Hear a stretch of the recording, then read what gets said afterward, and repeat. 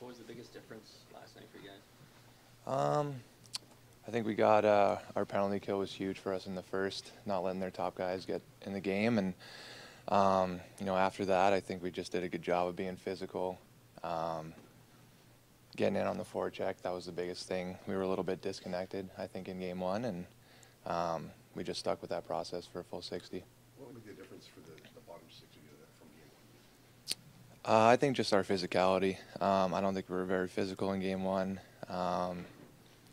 Sometimes you kind of get so hyped up that you almost crap the bed. Like, kind of what happened. That's how I felt, at least, about game one, personally. And that's how the series is going to be, ups and downs, and just got to stay level and respond, and that's what we did. Zach, I know your big name players scored a lot of goals last night points, but what did it mean for the line to contribute to that goal?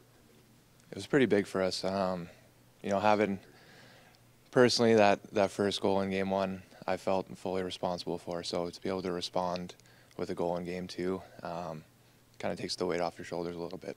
Is that why it looked like your teammates were really happy for you in that celebration for that goal, especially that moment of time? Yeah. You really see like such a big celebration. Yeah, I think our whole line kind of knew that we didn't have the best game one, so it was a relief for everyone. You look at your goal, you look at one of John's goals in front. Was there a significant emphasis on making sure you guys got to the front of the net to get goals in and around the goal mouth area? Definitely. I mean, if you look at game one, again, I'll keep saying it, game one, but we lost battles at both net fronts, so that was an emphasis for us. What did the discussion center around this morning, Zach, in terms of being able to carry what you did yesterday through into game three to take the lead? Just never too high, never too low. It's going to be an even harder game tomorrow night. I mean, we get smacked 7-3, and then we come out and do the same thing. So you got to expect they're going to respond. Their building's going to be rocking. It's going to be an even harder game for us. So Zach, how do you personally manage those kind of ups and downs? You're just aware of it as a team and try to reset the mindset and kind of focus and just one game at a time.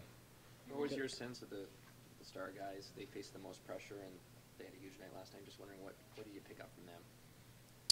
It's definitely nice when they're leading the way. It sets the tempo for everyone else. Gives you more energy out there seeing them, compete and get on the board. Because of the way the two games work, can you kind of put yourself in Tampa's shoes now, knowing how they feel, kind of similar to how you guys probably felt after game one? Yeah, definitely. And to that point, I think that's why it's going to be an even harder game tomorrow night going into that building. You've only been here a year, but what can you say about this team's ability in a hostile environment on the road, like it's going to be in game three?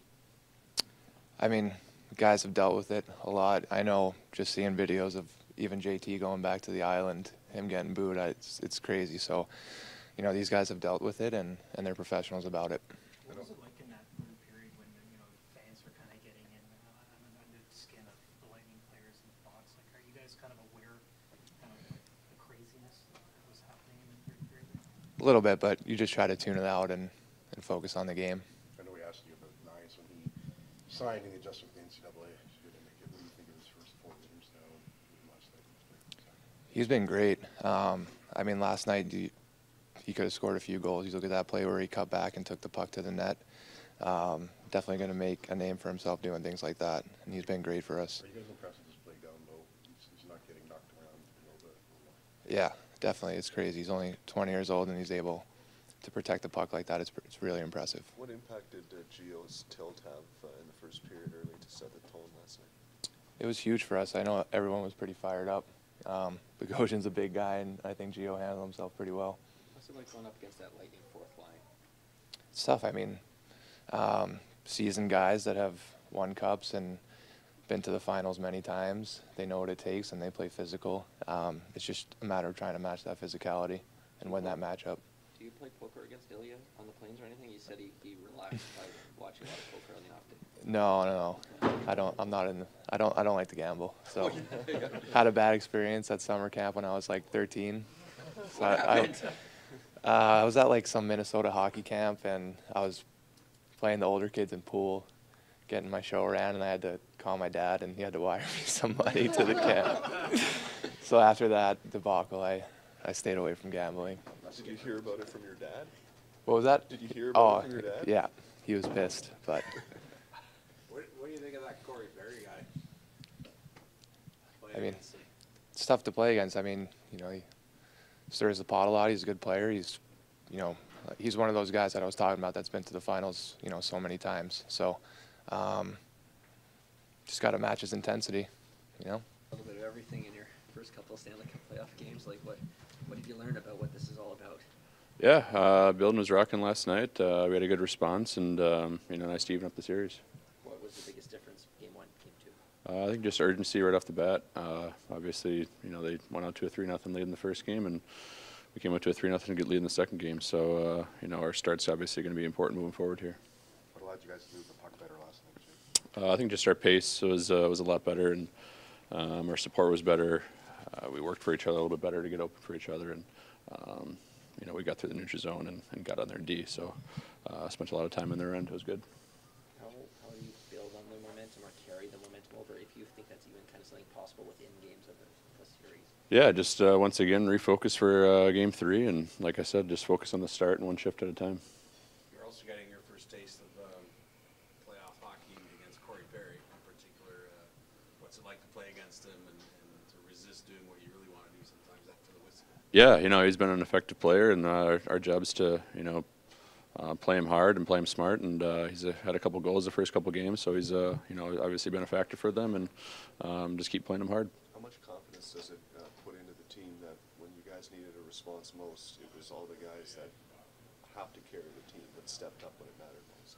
Yeah, those guys have been doing it all year, and it was great to see them doing it again last night. And obviously, they're special players, and they drive this team, and the rest of us have been contributing as well. So it's it takes the full four lines and 6D and goaltenders. So we did that last night, and just need to continue moving forward. Hey, Jake, I know it's a really small sample size, but what do you thought of Nyes in his 4 games and last night making his playoff debut?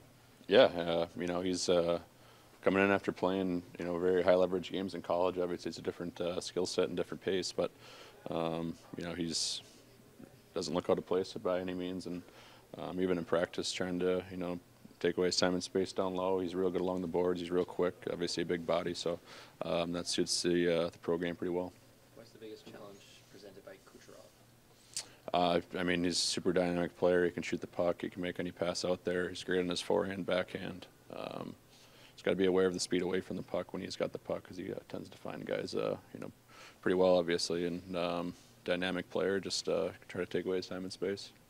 Ilya was saying he kind of blew off steam on the day off between games by watching a lot of poker. Do you play with him on the planes at all, or are you a card guy? Yeah, a couple times here and there I'll hop in on the poker game. Me and Laugh actually play some cribbage on the plane. What's your card game style, I guess? What's your game there? Are you good? At cribbage? Yes. I think our series right now is like 18-16. He's in the lead, so hopefully this flight I catch up to him. What do you make of how Ilya responded last night? Yeah, not surprised. He's been steady all year, and at least from the time I've been here, and super composed back there. So, as expected. You guys take from how last night went as you move into Game 3 in Tampa? I think it's obviously the response that we wanted, but it's all about having to go out and do it again. Obviously, they're going to be ready to go, and we just got to find another level.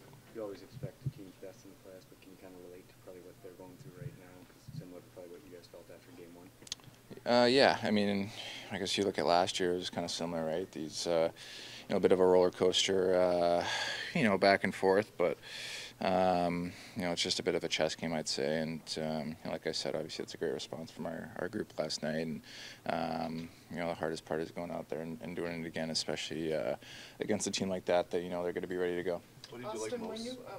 when you have a player who seems to have a gift for anticipating what an opponent is going to do and causing turnovers, I'm thinking particularly of Mitch right now. Is that just a perception or instinct, or is there a tell that you look for about what a player is going to do? I think it's just instinct for the most part, honestly, and just kind of reading off the play. Do you look at the player's stick or at his eyes? Anything, like you personally, what would you do? I think you just kind of put yourself in their position and what you would want to do with the puck or in a certain situation, just kind of try to read off that. Auston, everyone across the board last night was better from Ilya on out, but what it mean to the bench, see the fourth line contribute with a goal and bring their game up as well. Yeah, I mean, that's huge. Obviously, you always love to see that, and especially, this time of year, things can be so tight, especially, throughout the lineup and stuff. So when you get in contributions from different guys throughout the lineup, obviously, it's a very positive thing. What did you like most, Austin, about what the group was able to move forward last night? I mean, I just think our start was good, and I think we just raised our level, the intensity, everything, details. Didn't allow as much access, I think, to our net, which was really important and obviously an issue for us in the first game. And I just thought that we played with a bit more purpose and structure too. How does your line change when Callie's on it? I don't think it changes too much. Obviously, it adds another element. I mean, he's obviously got a really nice release, and he's a great shooter. But he's a really smart player, and he does a lot of little things really well in D zone and in O zone. And you just try to read off that. But I mean, I think we've played enough with each other now that we have pretty good chemistry, and especially with Mitch out there as well, so can just read off each other and just go play. What do you think of the power play so far? What do you think of Willie's goal? You guys were able to get that switch going and the right personnel on and get it 6-on-5. Yeah, I mean, I think special teams is obviously a huge factor in this series, and I think two teams that have good power plays, and like I said, it's just kind of a chess match back and forth, and just trying to take what's given to you, and obviously that was a big goal with the 6-on-5 last night, and something I think we've been trying to work on and trying to capitalize on those situations and those opportunities. So it was good to see that, obviously. Key play by Brody on that goal too, right in the neutral zone. Looks like he's out of space and then makes something happen. Yeah, absolutely. I mean, you pretty much. Yeah, coming to the neutral zone, but yeah, you just answered that question for me. Thanks. I repeat every word I just said. How impressive is Willie's ability to kind of change the speed of a shot? It seems like you can rip one or you can kind of feather one and catch a goalie kind of sleeping a bit. Yeah, I think he's just so good at holding onto the puck and just kind of taking what's given to him. So I mean, you look at his goal the first game. I mean, it wasn't a laser, but I think he realized that there was a good screen there, and he just got the puck through. And then obviously last night he just blew it by. So it's two different goals, and I mean, obviously it's just a skill set that's impressive to see. So When it comes to this time of year, this team is often judged win or lose against sort of the burden of its own history from games that were played before you were born. You've been here a long time. How have you come to sort of cope or sort of live with that? I mean, there's nothing that I can do or we can do to, change the past. It's about what's in front of us, what's here today, and I think that's just the main focus in this group, is taking it a game at a time, and just being in the moment. I think is the most important part for us. Can't change what's happened in the past. One last one. How did you feel, Ryan, moving to 3C and John back to the middle there? Just how do you feel that changed the dynamic? Yeah, I mean, it obviously spreads out, a little bit of depth throughout the lineup, but. Factory can obviously kind of play all over, play wherever. He plays in all situations. So, he's a really important piece for us. And, I think JT kind of feels the same. He's probably a little bit more comfortable playing in the middle, which is, where he's predominantly played most of his career. So, I just think it gives us a different look. But, obviously it was a good working for us last night. So we just want to continue to roll. Sheldon, you mentioned a couple times last night, got to be better, even better than last night moving forward. What areas do you think the group can be? Well, I think there's a number of things. I mean, I think your execution can always get better in all areas. I mean, obviously their forecheck pressure will continue to be a major focal point of the series. So our ability to get through that. But, we took 2 penalties in the first period that we would like to, minimize. Maybe we can give them 1, but, we gave them a freebie there. So there's just little things like that, that you can get better. But it's just more just making the general point that the series is just going to get harder. We're going to get on the road here now. It's going to get harder. So the mindset for us should be nothing other than continuing to get better, because that's just what's going to be required. We often talk about how the hockey changes from regular season to playoffs, but how much in series from games 1, 2, 3, as deeper you go, does it get more intense, more difficult, and harder? Yeah, I mean, I think there's definitely a lot to say about that. I think I think things just level off. I mean, there's obviously a lot of emotion that goes into playing in the playoffs, and maybe that leads to some of these games, the way that they've gone here in games 1 and 2 for us. I don't know if that's necessarily been the case in other series I've been able to watch too much, but just looking at some of the scores, they don't necessarily seem to be the same as what's been happening in ours, but emotions are really high, and you tend to have big swings that way, and then things level off, and I think you just go into each game expecting that it's going to be your typical playoff type game. 1 goal swings it either way, and any play at any time could make the difference. Like, that's how you go into every game, and then sometimes it it breaks open the way it has here. But certainly our mindset going in every night, and tomorrow in particular, is that it's going to be a grind. So prepare for that. Sheldon, every line was better last night. What you think of the work the camp group did, and how do they take that forward now into Game 3? Yeah, that's a really good question, because I think that those guys,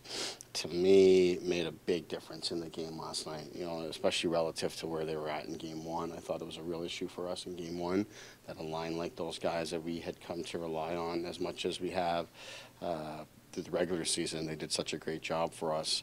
So you're trusting in them and putting them in the similar spots to come through, and they didn't.